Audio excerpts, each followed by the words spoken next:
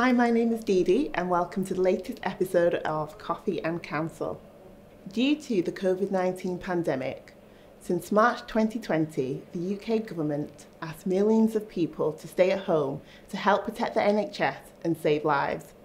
Consequently, this meant that millions of people were unable to work and employers of all sizes were faced with the difficult challenge on whether to let staff go, lay staff off or decrease their hours, or make them redundant if they could not make use of the coronavirus job retention scheme.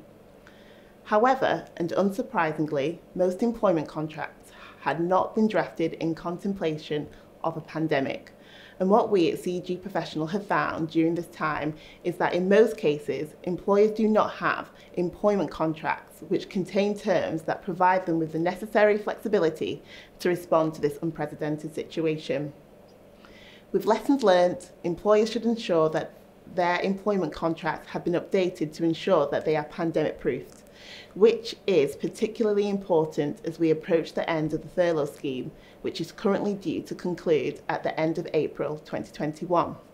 Pandemic proofing includes the following: layoff and short-term working. If there is a downturn in work, employers may want the option to lay off staff temporarily or introduce short-term working. This provides employers with the flexibility and is an alternative to making redundancies. However, it cannot be imposed on employees without the employee's express consent if it is not included in the contract.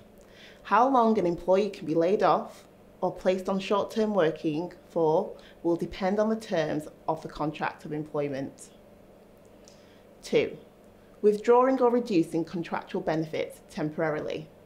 Employers may find that economic pressure may mean that they would like to have the option of withdrawing or reducing contractual benefits such as bonuses or company cars in circumstances where cash flow or the business has been impacted or employees are furloughed.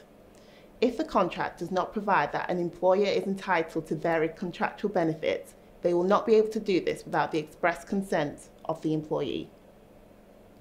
The flexibility provided by these clauses may ultimately protect the ongoing employment relationship by providing alternatives to redundancies and helping ensure the survival of business until things return to normal.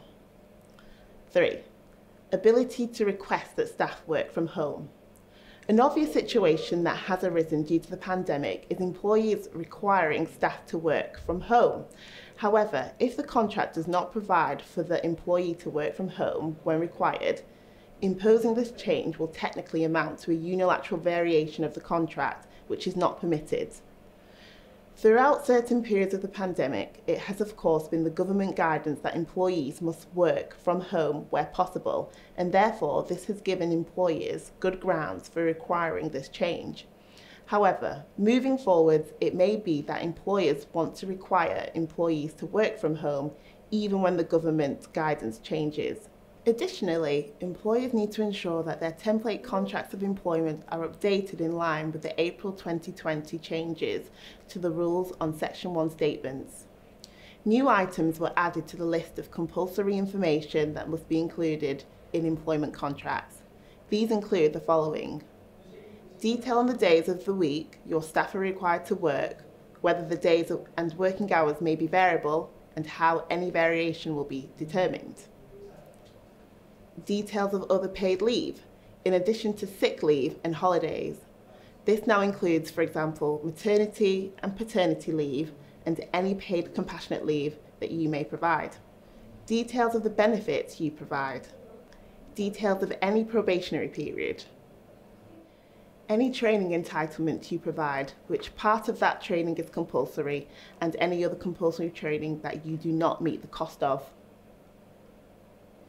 Any employees starting employment on or after the 6th of April 2020 must be provided with a contract which includes the April 2020 changes, and it must be provided on or before the employee starts work.